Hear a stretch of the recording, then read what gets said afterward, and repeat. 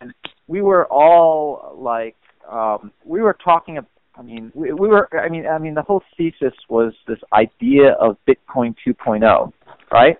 Yeah. Remember that, Ty? Right? Yeah. So we made we made the first videos about investing in Ethereum way back before everyone even. Hell, we interviewed Vitalik. Yeah, we interviewed Vitalik, but that was already in March of 2014, right? Yeah. We were already talking about it in like NXT and the whole idea of Bitcoin 2.0, and you can look at our videos. Like when we first mentioned, look at your videos, right? When did you first mention Ethereum? I think it was back in I think it was like the first video was about NXT, right? Yeah. For like 2.5+ years already, huh? Okay. Yeah. So we were already talking about that, the whole concept of of Bitcoin 2.0 and how we could build applications. And at that point in time, we were still talking about like features, right? We were talking about like features of remember that whole thing about the Turing Complete, right? Yeah. Yeah. I'm just looking at your videos, and I'm trying to just see like. Are you having like flashbacks? Are you having what do they call that? Well, we were already discussing like NXT really came up with like the idea of Bitcoin 2.0. That was already an idea that Mastercoin introduced. Yeah. Right. And this idea about what can Bitcoin do?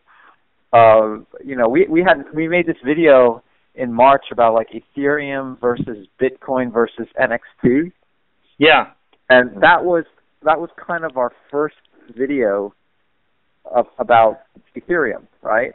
Okay, and that was back in March, right? We made it in March, but the video about this whole idea of Bitcoin 2.0 was NXT. Remember we did that video? That was in December of 2013, and NXT launched, I think, in August of 2013 or something like that, right?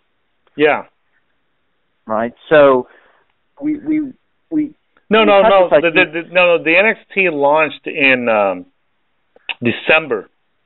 It launched in December, but the ICO was, I think, in August or something like that. Oh yeah, in August or October or something like that. It's earlier. Something. It was earlier, a little bit earlier that year. Like we missed it, right? Yeah. But we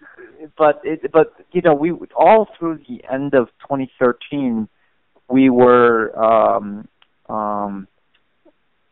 talking about like what can we build applications on top of the blockchain, and we were still trying to think about how we could bolt on like features onto Bitcoin, right? Mm-hmm. And we were all still thinking about like, NXTs and we were talking about like, well, let's build this feature and let's build, it was at the height of Mt. Gox, right? Remember that? Yeah. Kai? Yeah. We were talking about Mt. Gox and how maybe we could build this coin that could have a built-in decentralized exchange, so nothing, like another Mt. Gox couldn't happen again, right? Yeah.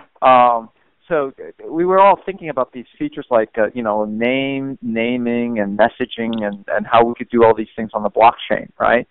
Then Vitalik comes along and says, hey, why don't we build like this Turing Complete? Remember that was all the rage back then? Yeah. About this Turing Complete scripting language, right? Mm-hmm. And actually, that ICO, that crowdfund was scheduled in January, okay? Mm-hmm. And I remember that because one of my friends was buying all these Bitcoins at 700, 800, because he wanted to get into this whole Ethereum, right? Yeah. And then remember they delayed it, right? Yeah. Like they were supposed to run the crowd sale in, I think, January, and that got pushed back to July of 2014. Yeah. Oh, wow. Okay. Yeah. So by March, when we made that video by March and we interviewed Vitalik, they already had a test net, right? They've already had done the proof of concept. They've already had done, like, they had this, like, beta or alpha code running, and where, like, they had, like, this test net running where you could actually write contracts and have it execute, but it was just a test net. It wasn't going to launch. Like it was all just make believe, right? Because they were going to just reset the network, after as they were developing it, right? But they already had that, and I think Ethereum was introduced at the North American Bitcoin conference in Miami, right? Yeah, I think that's when that was the first public announcement, right? And that was in, I think, December, and they were supposed to hold the crowd sale in January. They didn't do that, and what they did was they went on tour instead, right? They went to all the Bitcoin conferences. Vitalik and his crew went to all the Bitcoin conferences and started, basically giving interviews, promoting it, basically what we saw him do at the Texas Bitcoin conference in Austin. Right? Yeah. That was in. So he spent almost the whole year on tour, right? Working at conferences. That's one of the things he did. Yeah, that was a smart move because he educated the public on it, and he also put a face onto Ethereum. Yeah, which is what the problem was with NXT. And we tried to put a face onto NXT with us at the Texas Bitcoin conference, but that didn't, have the same effect, because we only went to one conference. Yeah, he did it. He was on tour all the major conferences. Right? Yeah, all the major conferences. He went to all of them. Him and his crew, right? Him and his team. Yeah. They had Stefan Tuol, who was the CCO, I think, which stands for Chief Communications Officer, right? So he was responsible for writing the blogs and communicating to the public on Reddit and all that stuff, right? And so it was really, the Ethereum didn't launch until July, right, Ty? Remember over the summer? Yeah. We would say, hey, it just launched. And, Kraken was the first exchange to make a market, right? And I think so. I think was it Kraken? I think it was Kraken to make was the first to open their order book, and Poloniex came later.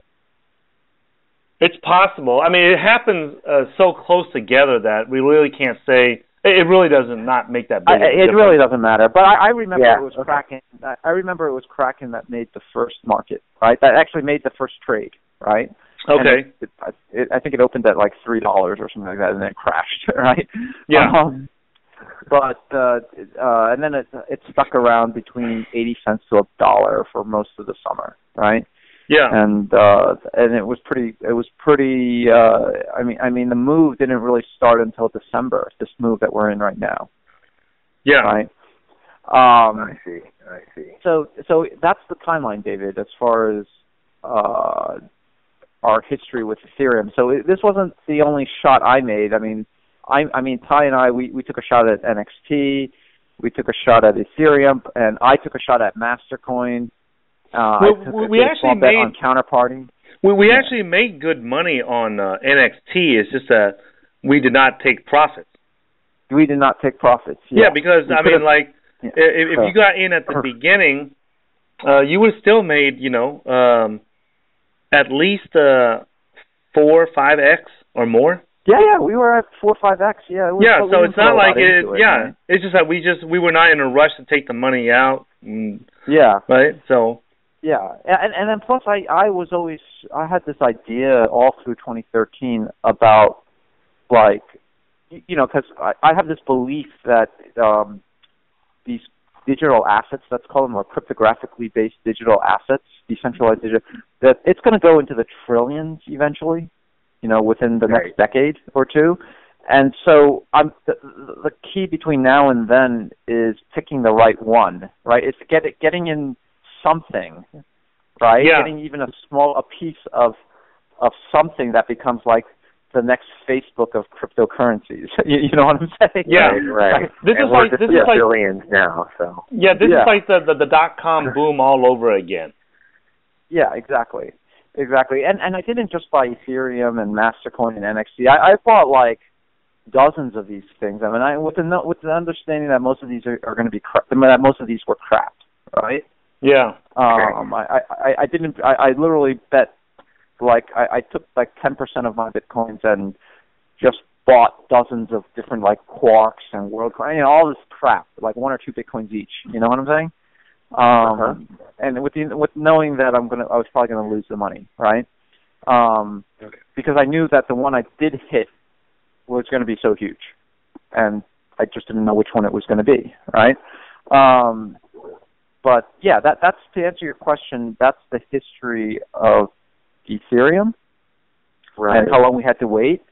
So it was almost 3 years we were kind of in this mode of searching for Bitcoin's successor, you know?